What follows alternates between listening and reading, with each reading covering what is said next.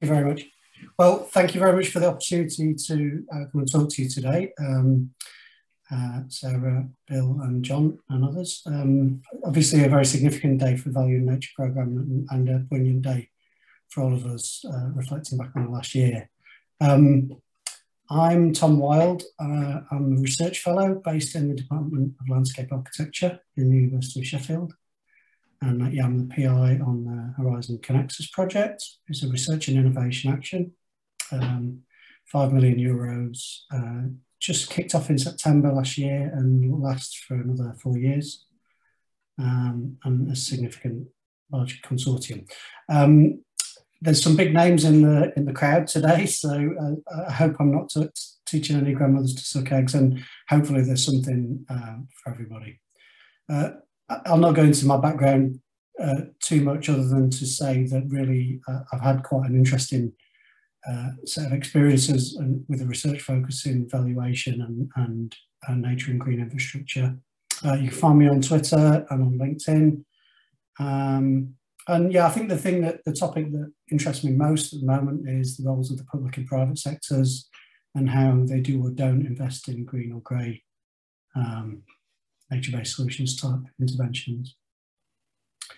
I'll be touching on previous experiences through which over the last too many years I've been developing international projects.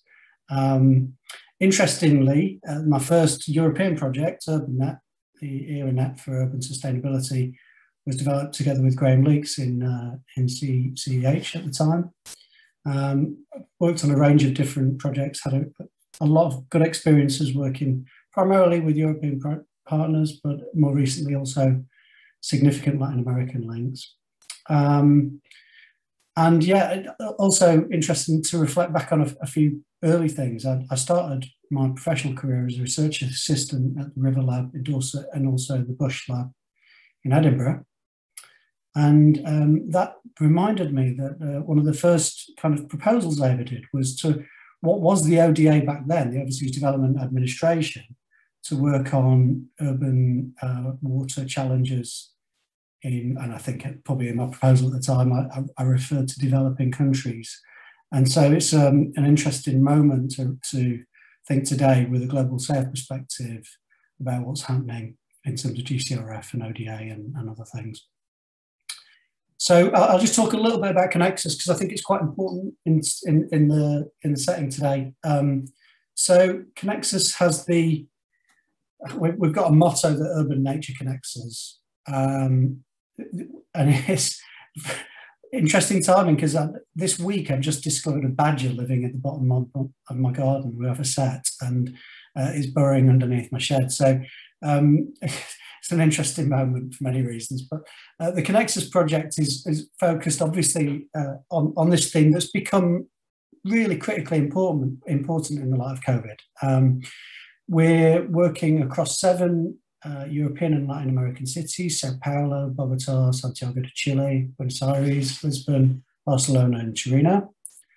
And the aim is pretty bold, it's pretty ambitious, and that reflects the call for proposals that was around strengthening international cooperation. So we seek to co-produce, structure and promote access to the shared contextualised knowledge needed to support cities and communities to co-create nature-based solutions and restoring urban ecosystems to drive the required step change in urban policy and practice in European and Latin American countries. And we're kind of doing that by reinterpreting themes of nature-based solutions at a range of spatial scales, macro scale in terms of green infrastructure networks, the links between different cities and rural communities, opportunities for restoring urban and peri-urban ecosystems at a range of different scales.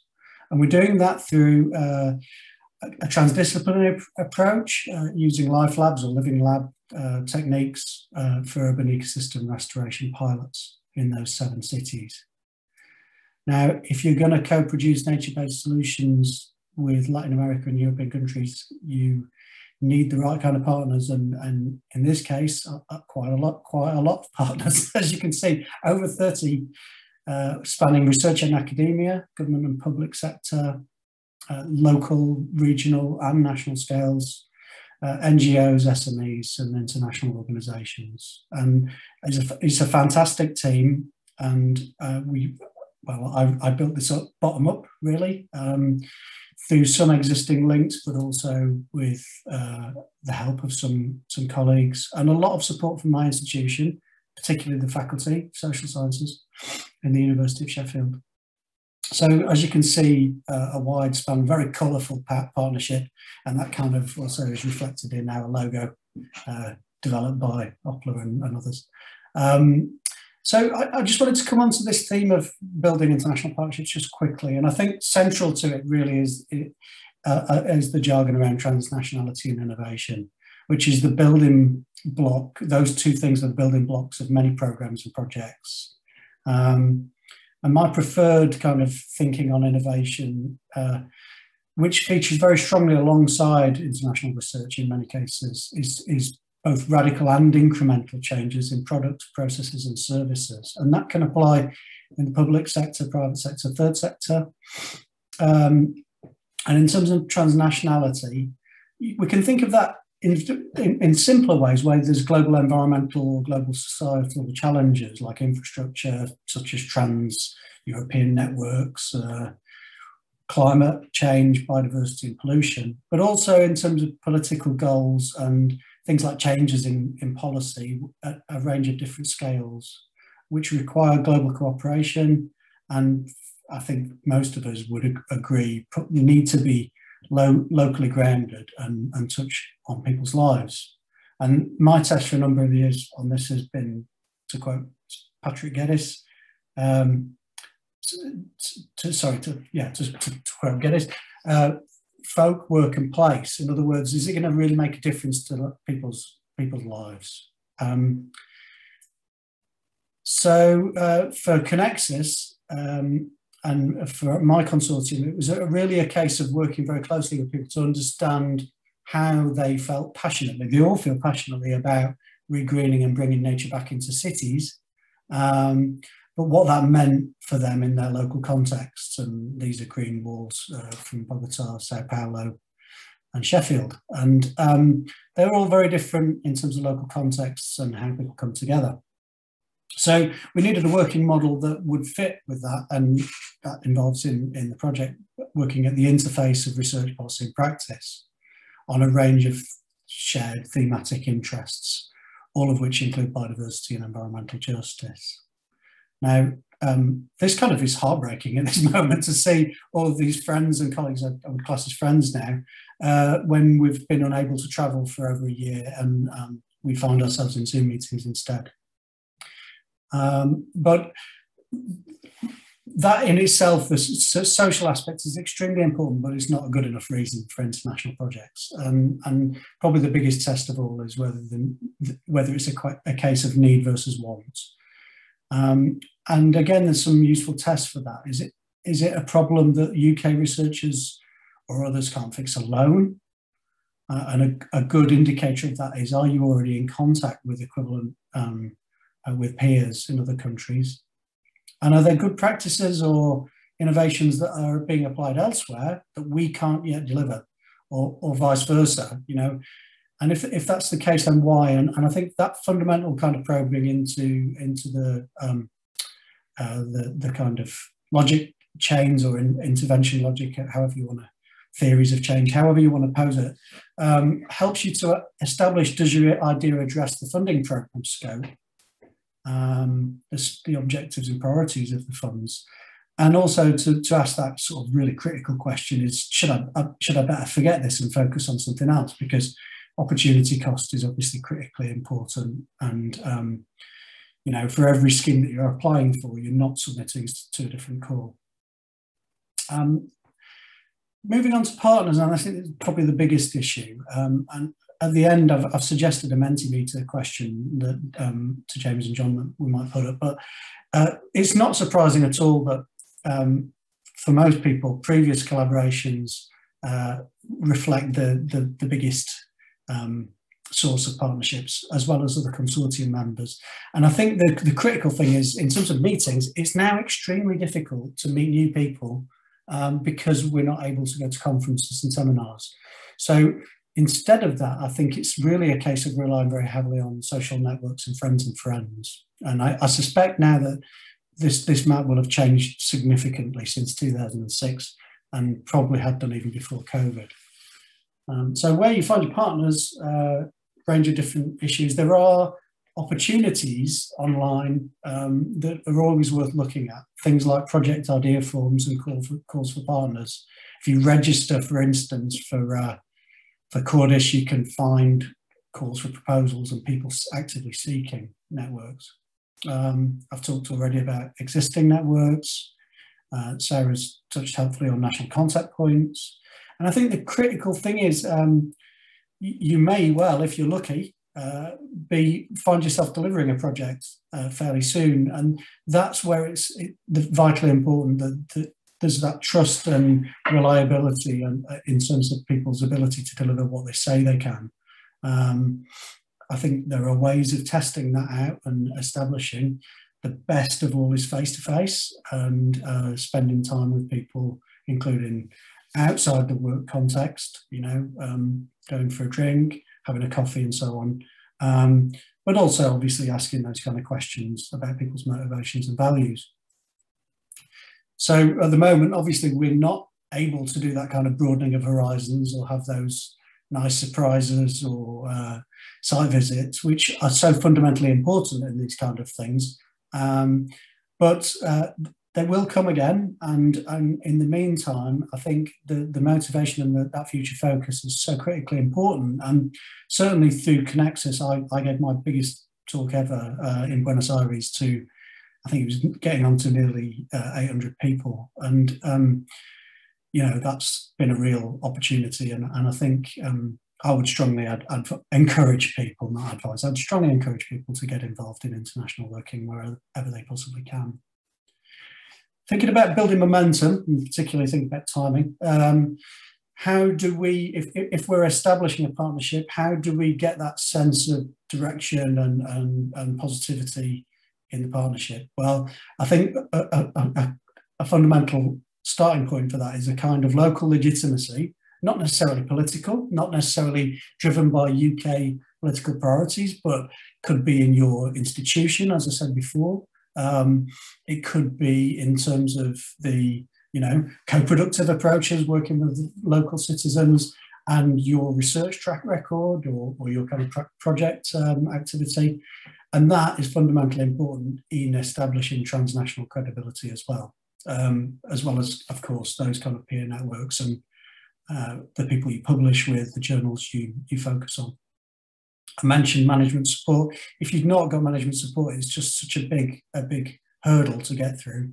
And you know, the peer review opportunities pre-proposal, you know, everyone should always make the most of those. Key interest groups, in my case, it might be nature, urban nature interests. They can be fundamentally important when you're looking for letters of support, as can national coordination or a UK policy perspective. Working together with secretariats and steering committees of international organisations and networks is really helpful as well to get that sense of purpose, but also commitment and, you know, a sense of success or prospects of success. And also all of the above, working towards developing that shared meaningful commitment to the global goals, things like sustainable development goals, urban agenda goals, and so on. I think one of the biggest questions of all, and I think timely little Easter bunny in the background here, is whether to lead or to follow, with apologies to Disney. Lead partners need the capacity to deliver a range of different skills and competencies. And that's not just about academic expertise, but also judgment and systems behind you, administrative, financial, and so on. And I think a real test of that is if you have to pay a consultant to write a proposal, that is an indicator that you might not have those kind of capacities yet. if you can write the proposal and gain the support and develop the workshops and the workshops and the kind of partnership building opportunities, that gives a sign that you're in the right place. The benefits of leading are massive. The ability to steer the science, the research, to gain profile and budget is huge. And the downsides are also significant. There's a lot of distraction. The administrative hassle, is famous. Personally, I wouldn't let that put you off, because I think the benefits far outweigh that side of things. And you gain a lot in terms of a range of skills that are applicable across, well, life, not just academia and research. Internal profile and comes with the balance of politics as well, of course. But I think, these kind of international networks, it's very well established that academic careers and citations and impact of publications are very strongly linked with international approaches. So the responsibility is worth it if you can follow through, and bearing in mind that we all feel like dopey at the back, not really knowing what a pick is for from time to time. And if you don't put yourself out of that comfort zone, then it's hard to develop. So I would strongly encourage that sort of personal journey if you can. Not least because it gives you other opportunities. So off the back of Connexus, I recently completed some work for the European Commission as an expert, leading an expert group on nature-based solutions, state-of-the-art review, which is available from the EU Publications Office. And that fundamental research and networking and understanding has enabled me to contribute significant evidence to a recent Environment Audit Committee piece of work on water quality in rivers. And I'm sure Mark Everard will be looking at that very closely. So stepping back for a moment, one of the reasons I had the question mark was, what are the broader perspectives? What are the strategic lessons we can learn from this? And from the urban rivers perspective and my research in this area, I published some work a while back, learning from John Forrester's work, the deliberative practitioner, and abstracted 7 key kind of thoughts or reflections or lessons, which are around taking time, avoiding presumption, expecting confusion, including internal conflicts as well as external, critically being careful to give people credit. There is nothing worse than someone else's logo appearing on your hard work without your recognition, and I think we've all faced that through our careers. Providing time to think and avoiding rushing to decisions on conceptual frameworks or whatever. Adopting structured approaches, like sketching is a good way of thinking about that. And finally, building confidence through some degree of formality and evaluation. So for me, yeah, I think those 7 lessons probably apply to most sets of partnerships. Maybe they become clearer into focus in international perspectives in areas maybe where you don't have the cultural context quite right, or the language skills. But I think in a broad sense that they're hopefully relevant for a range of partnership opportunities. I think that's probably where I should end, and thank you for listening. I hope that's been interesting in some way, and look forward to the rest of the talks. And thanks again to Value in Nature for an excellent programme as well as event. Much appreciated.